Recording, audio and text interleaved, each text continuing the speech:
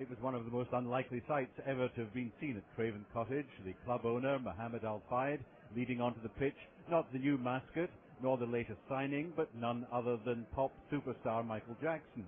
Mr. Jackson has not previously been associated with enthusiasm for football, let alone second division Fulham.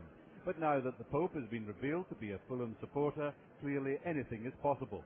Mr. Jackson did not join in a rendition of the club song. In fact, he didn't look too keen to join in anything, or even to come out from under his large umbrella. Fulham regulars would have noted that he was dressed in black, which is 50% of the team colours. As for why he turned up, no one was any the wiser, though it was noted that Mr. Al-Fayed was accompanied by his publicity man. But before Mr. Jackson is claimed as a Fulham fan, consider that he may well have flown the Atlantic to see his favourite Wigan Athletic. This is Hay Gordon for London Weekend Tonight.